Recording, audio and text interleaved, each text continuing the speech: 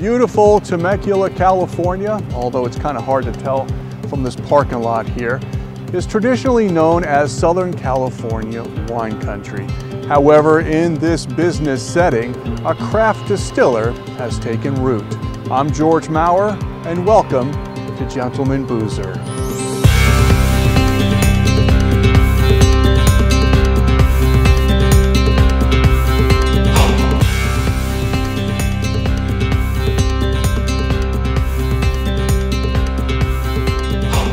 I found out this was a family heritage that my family's had going on for over 280 years. We could trace back to 1731 in County Cork, Ireland.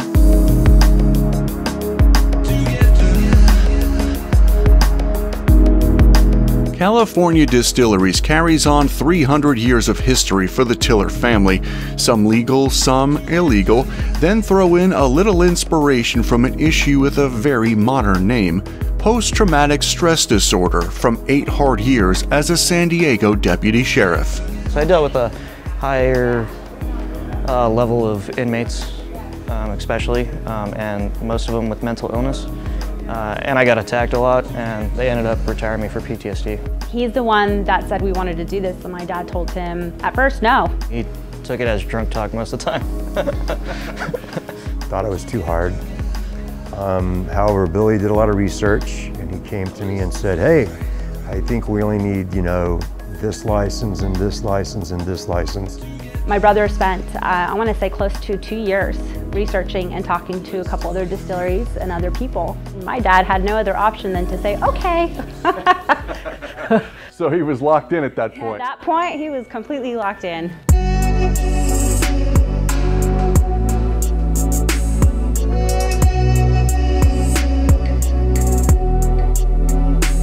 Found out there was a lot of people that didn't understand what clean alcohol tastes like. Now, there's 3 parts to distilling. The first part that comes out is what we call heads.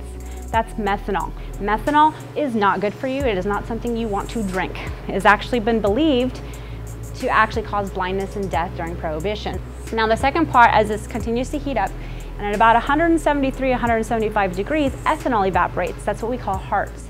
That is the stuff you do want to drink. That is the good, pure stuff. Okay, the third part that comes out is what we call tails. So you're going to have acetones, carcinogens, fossil fuels, a lot of that stuff that's going to still be left behind. If you ever open up a bottle of alcohol from a grocery store or any place like that, you open it up and it makes you shiver. It smells like fingernail polish remover or a hospital. That means there's probably a good amount of tails still left behind. I tell people all the time, if you open a bottle of alcohol, I don't care who makes it, if it smells like a hospital, you might want to think twice before you drink it.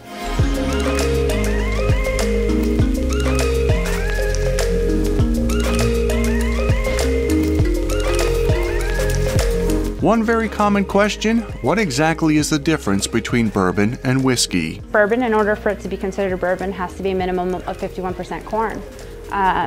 We don't use the minimum. My dad is very much into the traditional way that whiskeys used to be made, which was closer to 75 and 85% corn. So that's what we use. So we use that 75 to 85% corn, and you get a lot more of that flavor profile when you do it as well. What makes your bourbon special? So we're a little bit different. In order to legally put your corn whiskey in the barrel for aging, the highest proof you can put it in is 129.9 proof. Most people do that because you're only allowed to use a bourbon barrel one time in order to call it bourbon. You're not allowed to reuse them. So to save volume amount, they put it in at that high proof, and then after it's done aging several years, they cut it down with water. I think you lose a lot of the flavor that way, so I sacrifice the quantity for the quality. I put it into the barrel at proof. While bourbon may be California Distilleries' flagship spirit, that's not the way it began. Well, originally, when we first started this, we were going to do the flavored drinks. The apple pie moonshine, the lemonade moonshine, the peach pie moonshines, and those kind of things. Whose brainstorm was that? That's my dad, and that comes from his growing up in Texas and him learning on the farms with his grandfather and his father, and pretty much they just learned to do that all year long, and it all depended on whatever fruit or whatever was in season at the time. And when I say fresh is because we don't want the stuff that's picked a couple of weeks before it's ripe, right? We need it ripe. So when we squeeze it, you get the fresh, because there's a difference between real fresh, ripened, and stuff that's been sitting around turning the right color or however it is you want to make it.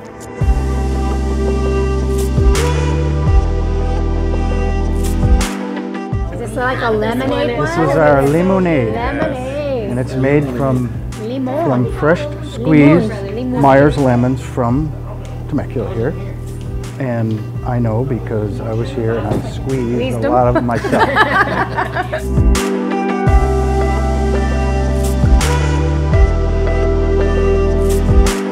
Oh, I like that. That is so good. This is dangerous. That is super good.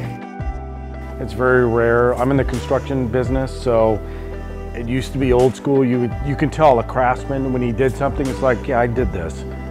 I like coming in here because when you taste their product, they're proud. I made this. And it's like, wow, you don't get that. You don't get that anywhere anymore.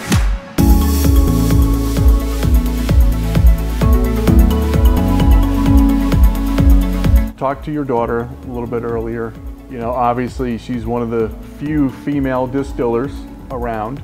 She's probably the only legitimate, real distiller in the state of California, and she's probably one of a handful in the country. When they started the process, it was pretty much just my brother and my dad. And then my mother and I came in and we were helping out with the paperwork. They stuck us behind the computer. Me and a computer didn't go so well for very long. Kind of a little bit hyperactive. I like to be in the field, hands-on, doing things. So pretty much what ended up happening is I started saying, and being a little vocal, saying, hey, you know, I think I want to know how to distill. I want to learn how to do this. Why does it have to be just boys? She has become a really, really good distiller, and actually my dad and I are pretty proud of her. She is the first one in our direct line of father teaching son, all the way back to the 1700s, that we know of to be the very first female distiller in this family. And she's, for the last, I guess, coming up on 2 years almost, has been making everything back here by herself. Now, in my experience, women tend to be a little bit better at attention to detail stuff. Yes. Do you find that true in the Absolutely. distilling process here? Absolutely. Women tend to be, especially for myself, I can speak for myself and my mother, we're very anal and we are very much more attentive to the small details and how everything's supposed to be. We don't half-ass do anything here. Everything is done till it's done perfectly, and there has been times that we've legitimately had to go back to the drawing board and start the process all over again because it wasn't perfect. Who's a better distiller, you or your brother? Oh, me. Please. Me all the way. Your sister said she's a better distiller than you are. Yeah. Of course, and I'm sure if you ask Billy, he'll say he's a better distiller. So, but, well, Billy said they play off of each other a little bit. You know, he will go to her for things, she'll go to him. So there's definitely a little competition there, but also a little bit of camaraderie as well. Well, they're brother and sister, they're siblings. So there's always going to be, they're close together in age. Their entire life they grew up competing against each other.